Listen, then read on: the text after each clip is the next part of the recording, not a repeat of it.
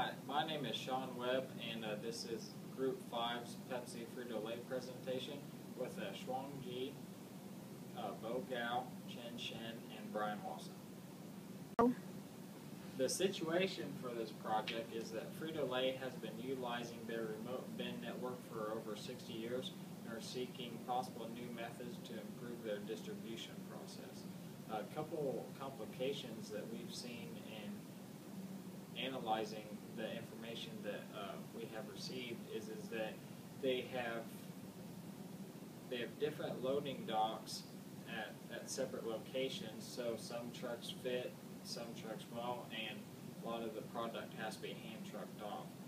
Another one is that Frito Lay does not have any personnel manning these remote bin facilities to help these truck drivers unload the product that is stacked from floor to ceiling high.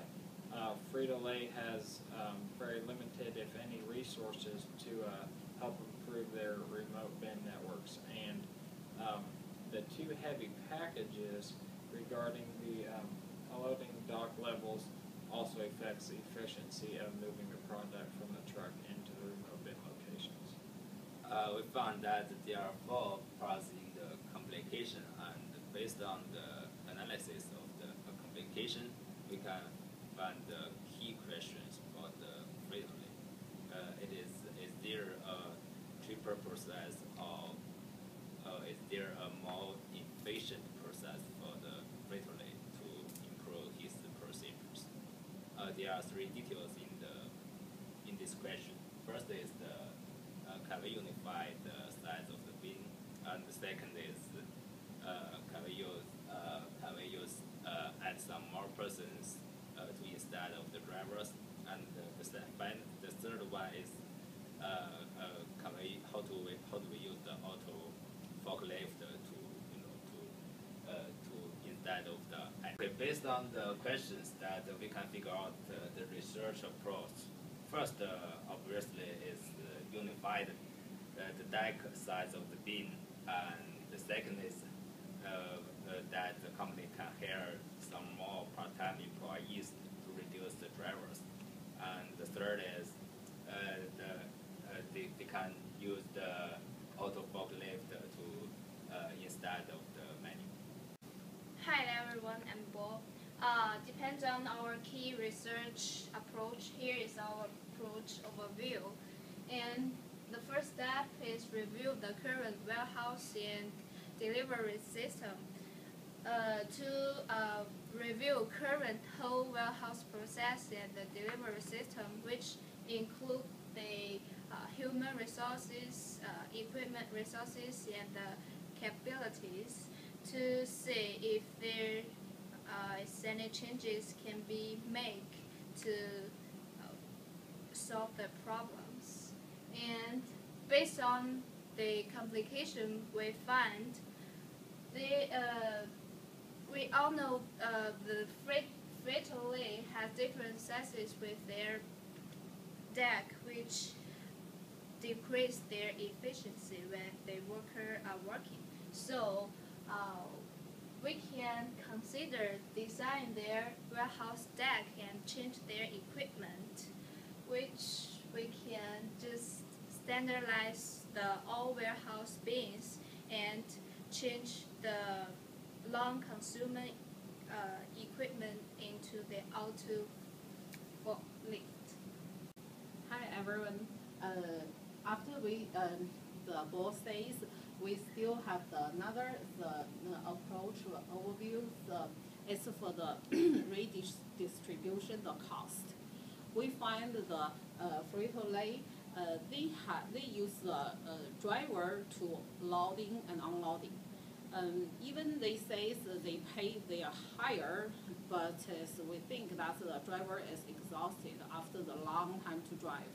So our group, we're thinking about that is cut the pay the driver the same pay the driver the same with other company or competitor, and we use the rest of the money to hire another people to watch the warehouse or bins, and use these things and keep the drive is safe, and maybe they be more happy after the long drive.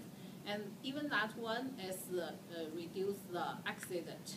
If accident happen, that is company need to pay more things, need to resolve a lot of problem, and that cost will be increased. And finally, after we got these three problems, we'll have the solution, and we need to design the planning process and the operation, the model. But these things we need thinking about if we want to resolve these questions, but not just the deliver department. They need the cross function to other other department, like the finance. We need to set the budget or everything, and even the supplier, even the retailer. Every department, we need to work together, and the change now is our system. Well, now we see we do the time schedule, and at the beginning we thinking about use 2 weeks for review the current current all the system, and make sure the problem and find the solution.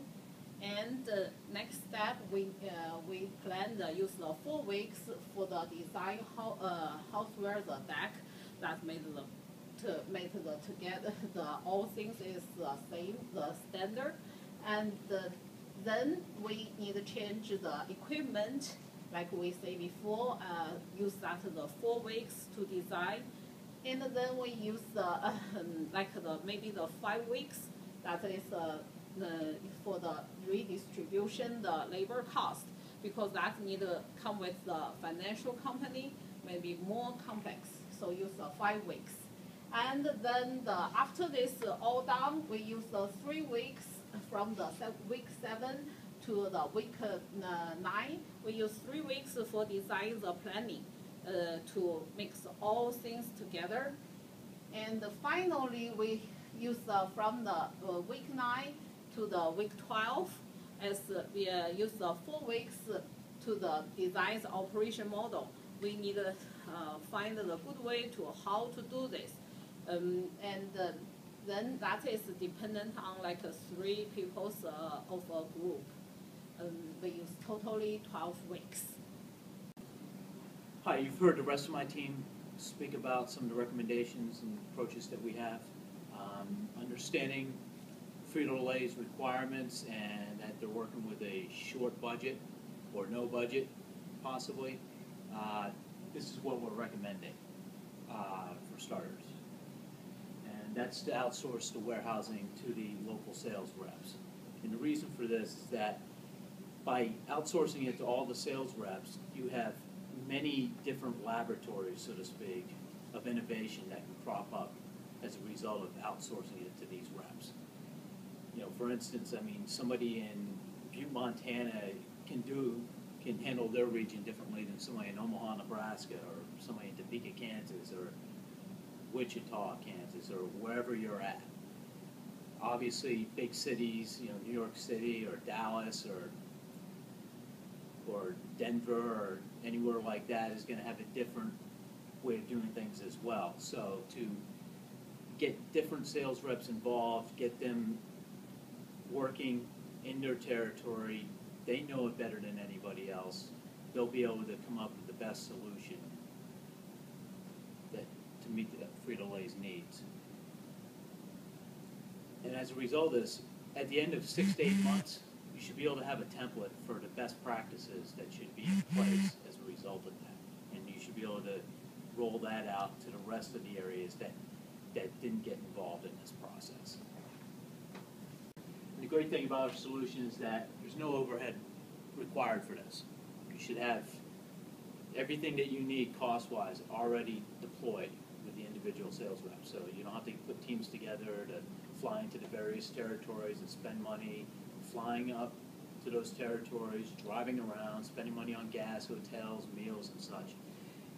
That should be already paid for with the sales reps just driving around all day long, delivering to their various customers. So based on that, they should be able to have an understanding of their region, be able to go out, find the best places that can work within their region.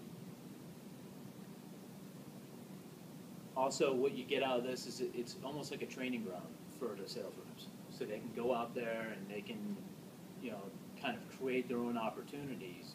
And you can see, basically what kind of skill sets that they have in managing a territory. Sure, they can go, they can, restock the shelves, they can do their regular sales work. But if you're looking to promote from within to different areas in the company, you'll be able to see their entrepreneurial skills, for instance, and trying to find out, different warehouses or possibly hiring part-time work. And that's where you'll be able to see some of the other skills that your employees have that you might not have seen otherwise. So, summing up, this is basically cost-neutral at worst. And hopefully, the hope is that you can get, some of the sales reps to save you some money. I mean, for instance, if you get 20 sales reps, saves you, $20,000 a piece, that's $400,000. You can take that $400,000 and you can apply it to, one of the other groups that we have here in our class that has a great idea but might cost a little bit of money. And the great thing about this idea is that you can roll this out pretty much immediately. With very little startup time, no cost as we've mentioned, and you should be able to get going on this, as soon as you'd like to.